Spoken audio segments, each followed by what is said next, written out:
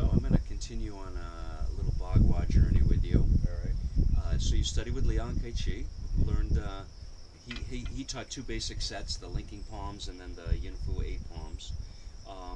Did you went on to learn Ba-Gua from other teachers? Can you talk about that? Well, my main other teacher for Ba-Gua is you. So I learned the first set from Liang Kai-Chi with the group, right? And then the second set I did not learn from Liang Kai-Chi. I think we had already moved on to some weapons training with the group that I was bringing, the monkey staff. Monkey staff, yeah. And the Ba-Gua knife, and then the two-person set with spear and three-section staff. Yes. I got that from him too. So we had sort of moved on to some other things that maybe he was interested in teaching, or my group was interested in getting. I don't know, because I had to somehow entice a group of students to come to Boston with me on Sunday morning. So it had to be something that they were also interested in. So the second set, the second Yin Fu set, I got from you when you were still living at your parents' house. Wow. Out in the yard near the water. Yes. On a weekend, I learned the first 4 changes on Saturday and the second 4 changes on Sunday. And that was my main instruction on that. Yeah. Now, I didn't let much time go by, and I practiced. So I was able to acquire it with that little bit. Yeah. And then over the years, I've gotten tidbits from you on that. That is my main Ba-Gua form. After it's all been said and done, Yeah. that's my daily Ba-Gua form. I've let other teachers influence. I mean, I've learned, the most Ba-Gua I learned from was Master Choi. You know, just the depth of his Ba-Gua knowledge. And I do his forms, obviously. But that second set of 8 palms, I can remember it today like it was yesterday. Seeing Liang Kai-Chi do it on the center circle of the basketball court down in the Fenway. Okay. And he stayed right on that circle, and he did it with just beautiful stances, and that was something that physically moved me. I went, I want that. I mean, you know, I've had many desires in my life, and that was definitely one of them. And now I've come full circle, because, I immersed myself in Master Choi's Ba-Gua, and now I'm kind of coming full circle, and that's the form that I really love to do it, and it really informs me. Yeah. Okay. It was also the form I was doing when I first met Paul Gallagher. Oh, really? Yeah. The form you were learning? No, I was practicing it at Omega Institute. Oh, okay. And early morning, before, I had to help Master Liang, and I'm doing the Ba-Gua, and I happen to look, and in a little grove of trees, there's this guy, standing, and I don't know how long he had been watching. Like a tree. For the duration, I did the Ba-Gua, I did a bunch of stuff, and then when I was done, he came over to me. Then he ended up, and that's my real introduction to him. I do think that there is something to that convergence of proximity and time. It's like, just look at you and I. When we met, I was in my early 20s. You were in your late teens. Yeah, I was a kid. You were like 17. I was a kid. You were a little kid. Yep. So, but our paths crossed, time and proximity, and then again, and then again, and then again, and then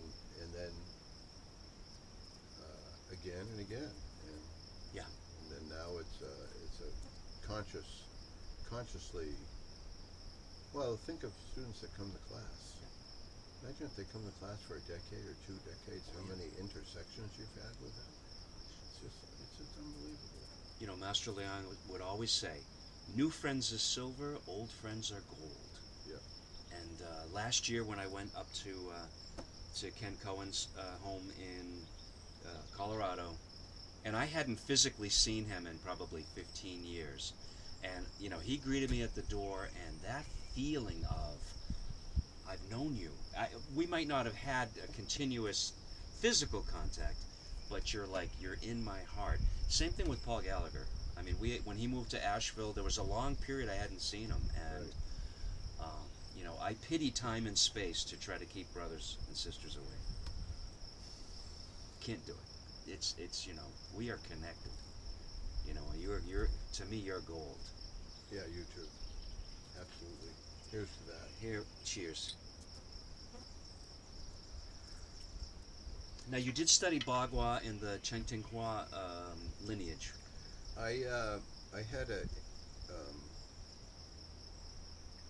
trying to think of how I got first introduced to him. Well, in Western Mass, we have the 5 college area. So a lot of times, some of the more intellectual Chinese would come here to go to school. Because I get asked often, did you go to China? And no, because China came to me. So it was right here. So a lot of these guys are coming to do their PhD work or something like that. And so Zhang Jie, who is Master Zhang, who grew up in Beijing and was part of Liu Bin's group. In Liu Bin, I believe, was a student of Dong Haichuan. So it's in that direct lineage. Although each one of those groups kind of specialized in a different thing. And the Liu Bin's group specialized in a single leg standing meditation. So they've got a whole set I've learned from him about single leg standing. He was kind enough to share the old 8 palms with me, which is a purely internal Ba-Gua set. And it's basically a combination of standing meditation, arm postures, with Ba-Gua stance work. And Leon Kai Chi specialized in the lion walk. Yeah. He didn't really spend a lot of time on this is what your feet should do, or Very natural stepping. very natural. You know how to walk, so go ahead walk. Yeah. The other things, drop the tailbone, like that kind of stuff. But Master Zhang was really into the mud treading step. So he had all that kind of sliding on the floor, and he was very, very specific about how that should be done.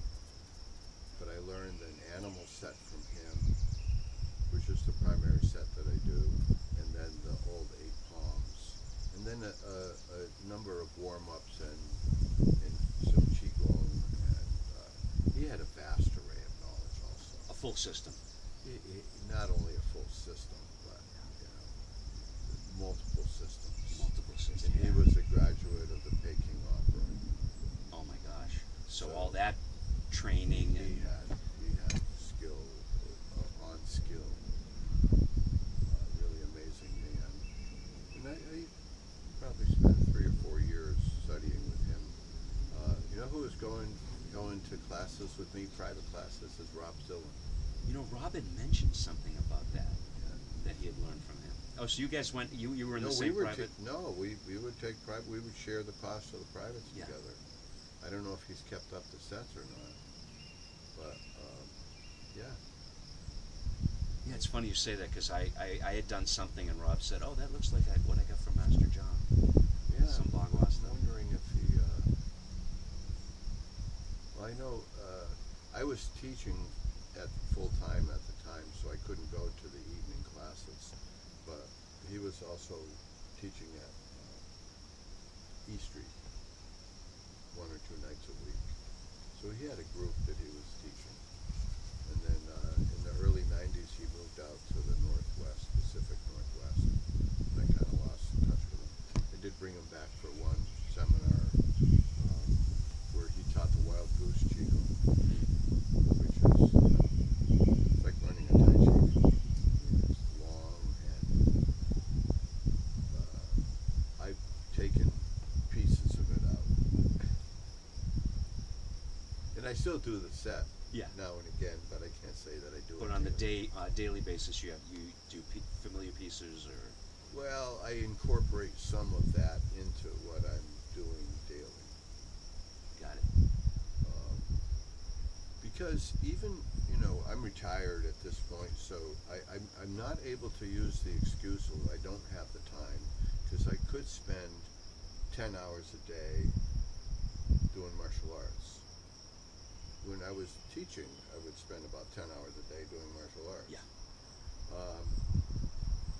As the decades go by, I taught for 45 years, so at some point, you'd like your life to include more than that. I heard this quote. It's Walter Mattson, karate master in Boston. Sure. Make the world your dojo. Don't make the dojo your world. And some of us who teach professionally, the dojo is our world for many hours. Some of it's just trying to make a living, though. Oh yeah, no, you got to do it. It's not like So when you're past the point of that, I've been talking to Sifu Ray about this.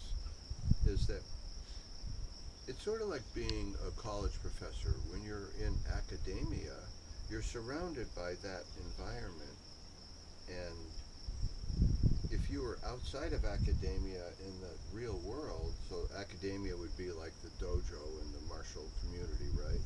But you're outside in the real world doesn't really care about that.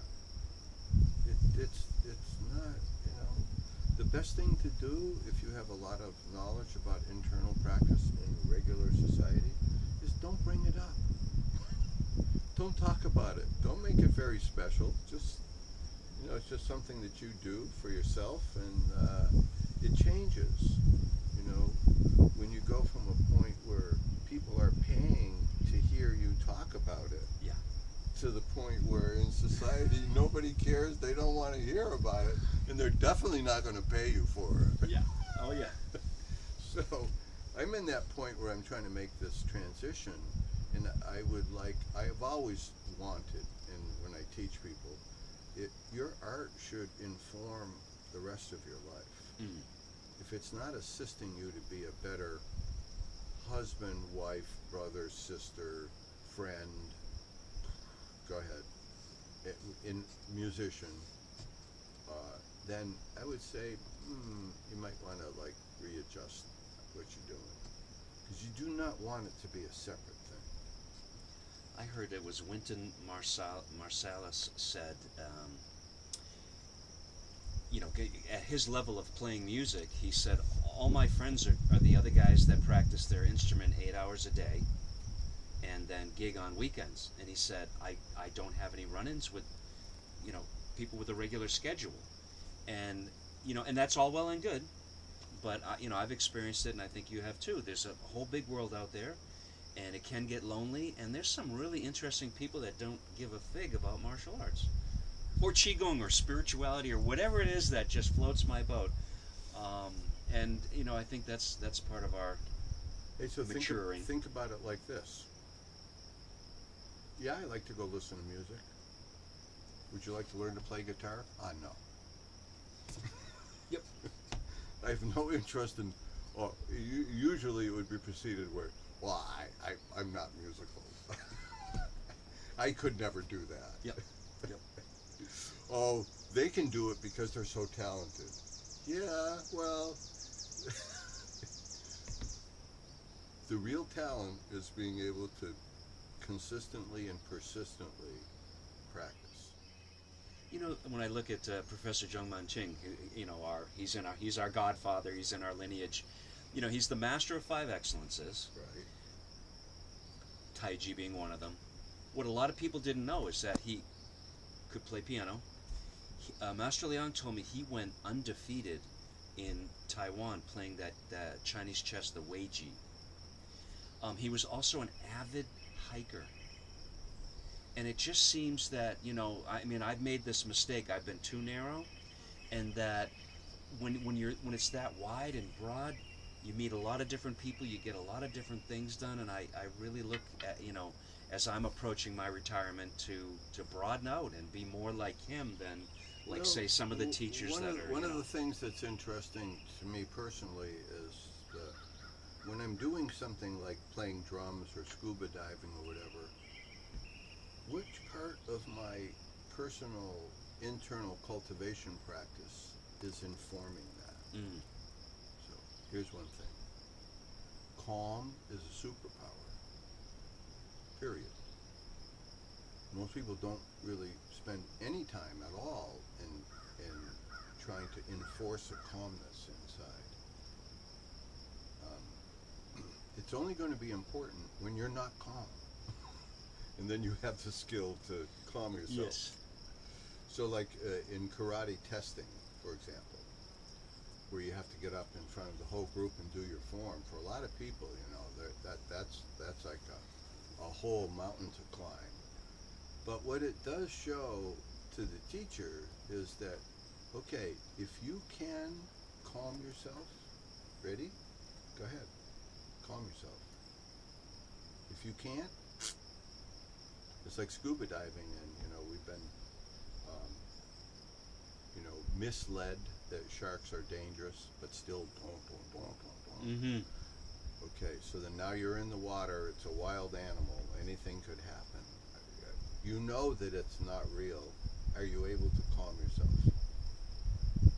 So, in like in drumming, are you able to maintain a certain level of engagement without it going over the top, so that you're able to kind of keep time? But I'm very interested in the interface of the practices and how it informs the rest of life. Otherwise, I mean, it's just like this whole notion of monks going into the cave. Great, wonderful. There's no distraction, there's no nothing. I mean, if you need to do that, I would say go do that. But I personally think it's higher level that you're able to maintain that level of serenity and calmness inside of a culture. Yes. Where you have,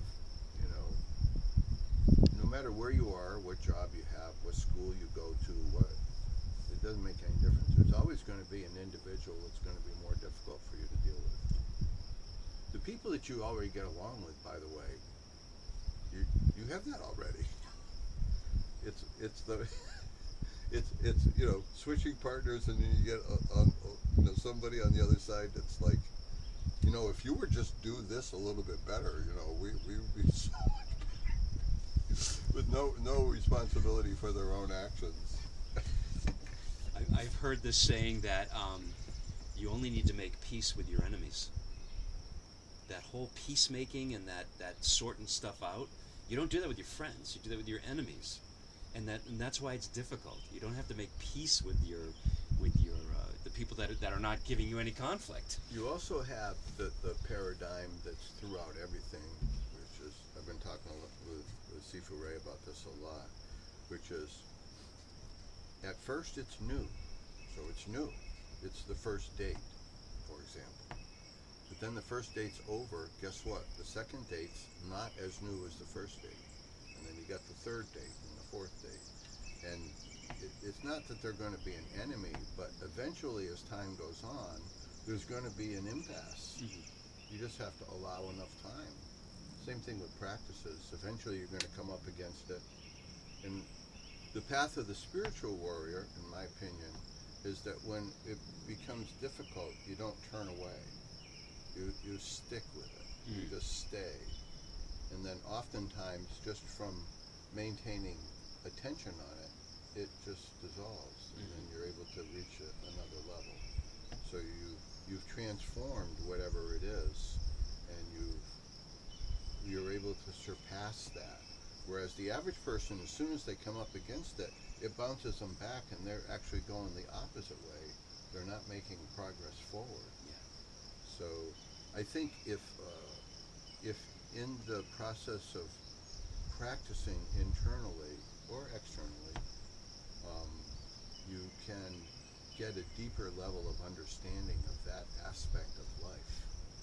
New, not so new, really ordinary. So past ordinary is extraordinary, but it has to be ordinary first. And this is a very, very tough place to be with things, because it gets, we get like that with teaching, right? For somebody that goes in and teaches one class a week, or substitutes for you, that's a new thing. But for you, that's that's so. I know the first teaching that you did was probably at my school in Greenfield. I remember. Yes. I wouldn't want to. I wouldn't want to learn from that person. Oh, contraire. Oh, that person. Yes, I remember some stuff after I went. Wow, that was the wrong way to present that material. But I do. I really. I appreciate, because you did give me my first teaching gig.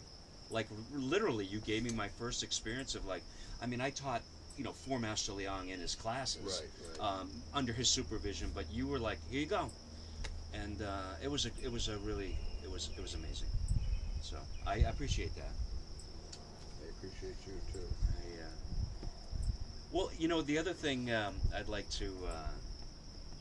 I just like to flesh out for my audience. I mean, I had the luxury of knowing Right. how cool you are, Richard, and you are.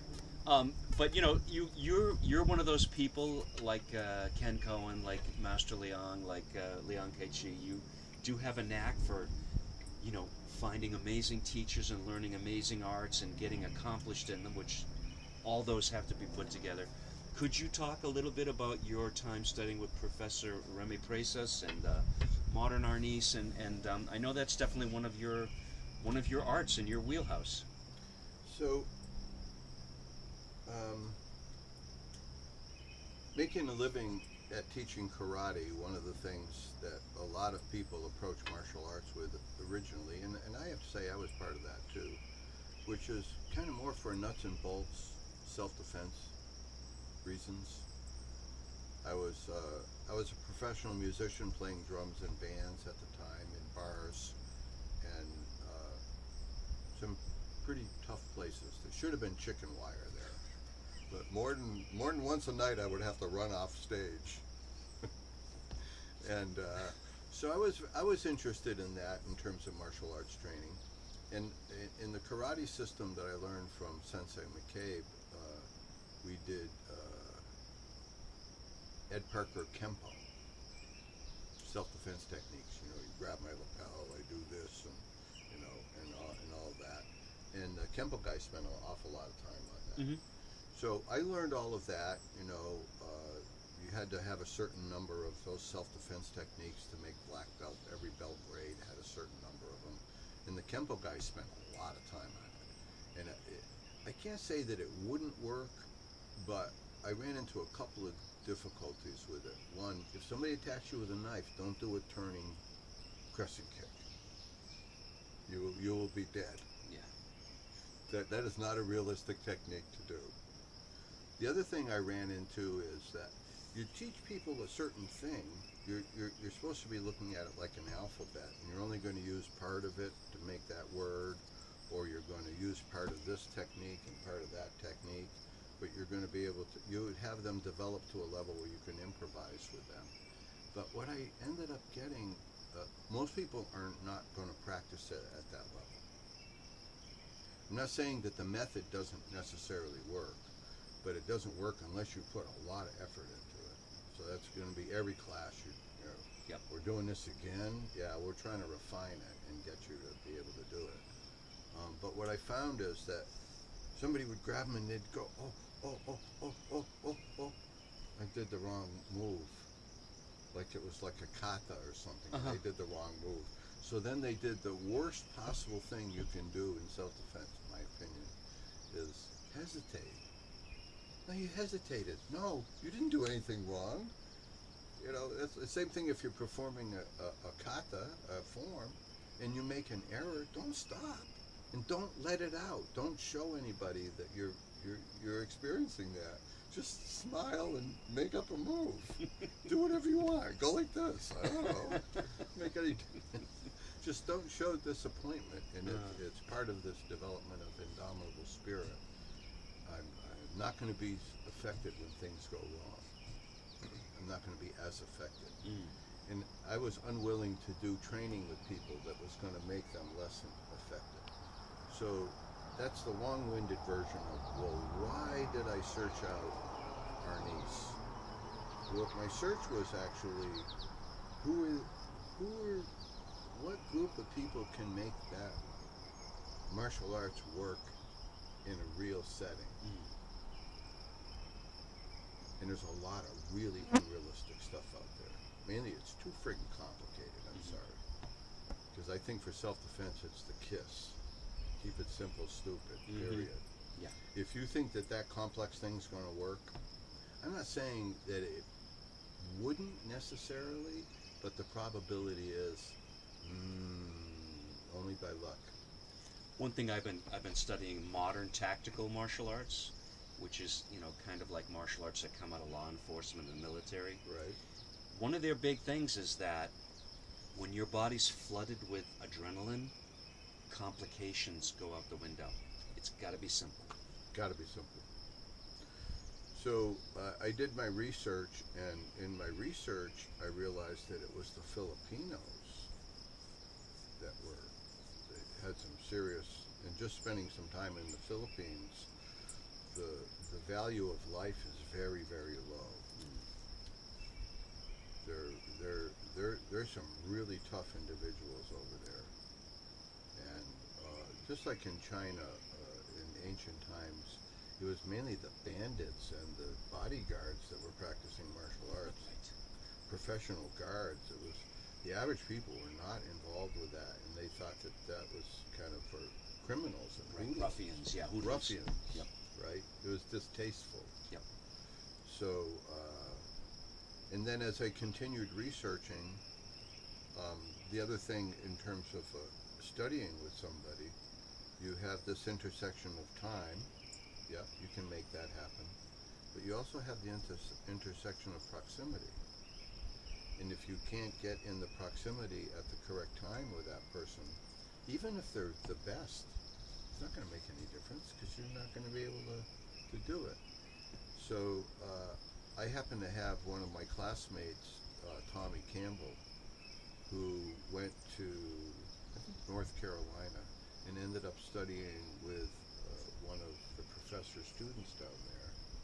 And then he came back to Greenfield, and from 84 to 86 I studied Arnis with him. Simple things, you know, a lot of coordination exercises like Sinawali's and like that. And then Janet Alfs, one of my peers who ran a studio in East Hampton, Mass, brought the professor in. And that was in 86. That was my first seminar that I went to with him. And it was magical because he was able to do some things that I went like, I would love to be able to do that. And then I went to the first camp in 87, and there was 27 of us. You had to be a black belt to get in. And two of us, myself and Nicanor Snow, at the end of the 7 days, we were both promoted to first degree black belt. In Arnis. In Arnis. I was already a black belt. In karate. But it was a very confirming, which was, I had up to date been studying with people like Master Paul,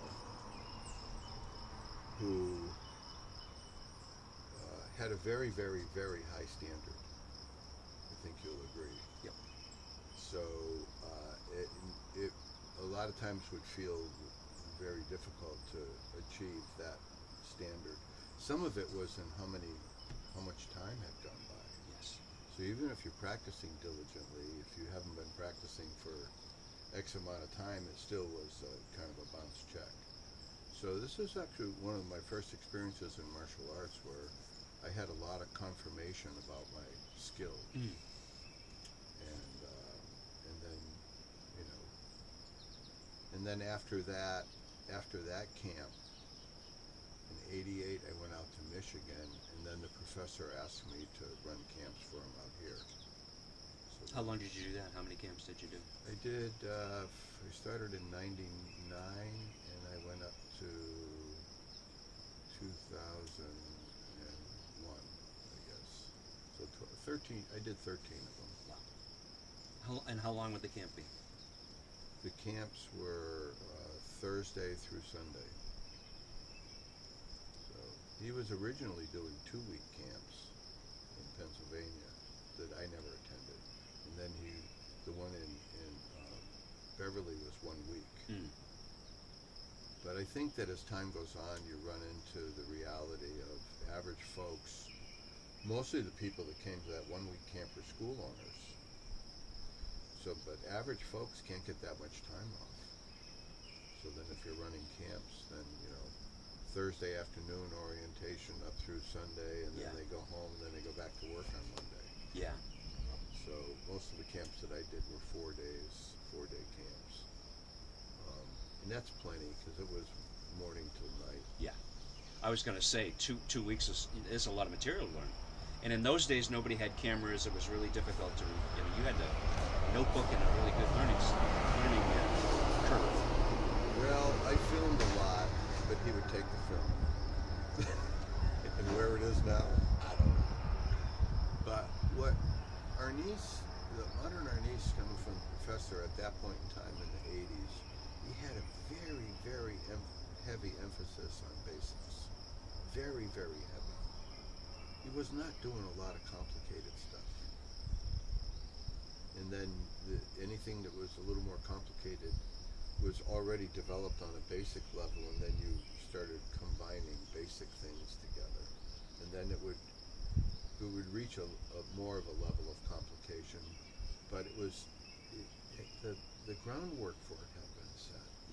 Instead of just jumping up on that and then never getting the groundwork, or in modern times, a lot of students, hopefully none of your audience, are wanting the more complicated thing first without a foundation for it, because the foundation is actually difficult to acquire. That's like a whole project. Master Choi would teach, he'd say the basic techniques are advanced after you refine them. And, his other thing, because he was big on basics too, although he could teach some really complicated stuff. Right. His whole thing is that, the basics, that's the foundation, you have to be able to do it. And he would say, you're going to have a hard time mastering 3 techniques from one form. So he would say, how many movements are in that form? So you're not gonna master them all. And now you have 10 forms. And he said, you're going to spend a lot of time doing movements you'll never master. You've got to have your basics that you're mastering. I always think about, because I learned, Richard's my first drum teacher, my best drum teacher. I think about all those exciting, crazy fills, but in a lot of songs, they're simple fills and they fit. The Pat Boone, Debbie Boone, mommy, daddy stuff that just really fits, but it's with that conviction that you play it. Yeah. Is it informing or assisting the music? Yes. As opposed to playing a fill and it's very jarring, and then you look around and you go, didn't that look hard? Yep. Yes, that looked very difficult. Why aren't you applauding in the middle of the song? So, what? Give me some idea. What were you learning from the professor? Because you were also, you started teaching Arnis as well. He was really big on that. And again, this is where it was very different from my prior training. Probably, he would encourage people to teach before they were actually ready to teach. Because in the teaching, you have the iteration, you have the repetition, and frankly, if you're taking somebody from the beginning, you kind of really don't have to have really high-level skill, as long as you have the interest of actually imparting the information. So a lot of times, someone who's more skilled is so bored with that beginning information, they present it, but they were dragging their feet doing this. It's like, you don't have it yet. It's like, hurry up, get it done, Whereas a more beginning level teacher might be not only interested, but it really excites them. The enthusiasm, enthusiastically, and you know. So I think that's worth a lot, and I think the professor thought that too. And then, if you want to involve people, you have to give them something to be involved with, because without the teaching credentials to start teaching, you come to a weekend seminar or a camp in 2023, then they're going to wait all the way to 24, and there's like no continuity in between. So I think it was relatively genius, I think, to have that happen. And of course, you know, his big thing was propagating Arnis throughout the world. He dedicated his whole life. Did he found that as a system, or did he catalog it as a system, or what is his place in that system? He learned from his grandfather, Leon, and his father was also involved with Arnis, but they were a military family. And his brother Ernesto is also was deceased at this point, but was a very high-level Arnisador. He was really good, really good. Those guys got some really good training, no doubt about it.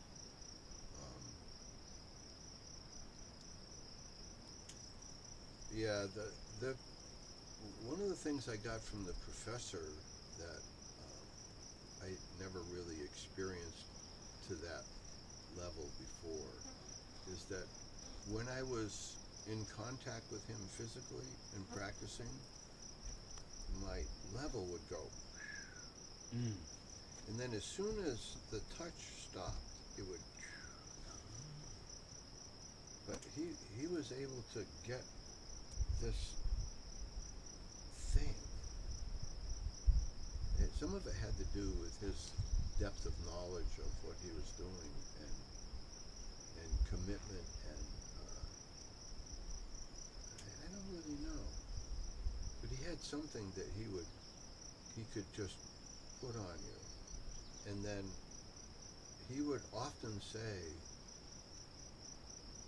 he would try to adjust how much energy out. So, oh, that's too stiff. Oh, no, that's too collapsed. All that. He was trying to get all of that correct. And then he talked about the feeling, why he uses the stick. Because he uses the stick, if you can get your feeling to go through the inanimate object, when it comes to just you, it pops it up really quick. It was the opposite idea of, say, Japanese or Okinawan Kabudo, where you had to make at least first level black belt before they started doing, and they weren't really teaching weapons, they were really just teaching weapons forms. And some of it was even lower level, which is just an empty hand form they put a weapon in. It sounds like where Master Liang said, if you can extend your energy to the tip of the sword, it's much easier to get it into your hand. Exactly. So that's exactly that kind of projecting out and making that inanimate object animate. And I was thinking when you were talking, it sounds to me like he was almost letting you borrow his level. He's like pulling you up and like letting you borrow what's it like to be him, like through the touch. Very much so.